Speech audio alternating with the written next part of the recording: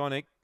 We are set to go. Green lights on. We are ready. Set here for race 2. Ready now. Racing. Tectonic began only fairly. Mustering up now, though. Should clear the inside brigade and does. Getting a check, Vic Rose and Tectonic 4 in front. Miss Chanel ran to second. Between them, Invictus Rose. Deep out, Flash Gordon. Then Showtime Ethics and Vic Rose got checked out at a vital stage. It's last of all, but Tectonic's often gone with the prize here. Miss Chanel 6 lengths away in second. And Tectonic bolts in. Miss Chanel second. Third, Invictus Rose. Fourth, Showtime Ethics. Then the unlucky Vic Rose, and last in was Flash Gordon, time around 22.90.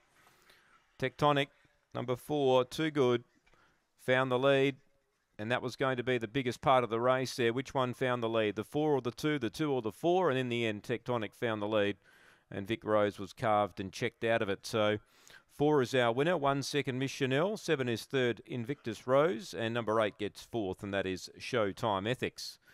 Placings here interim. 4-1-7-8, 3 1/4 by 1 3/4. Time is 22.94 on the second here from Gawler.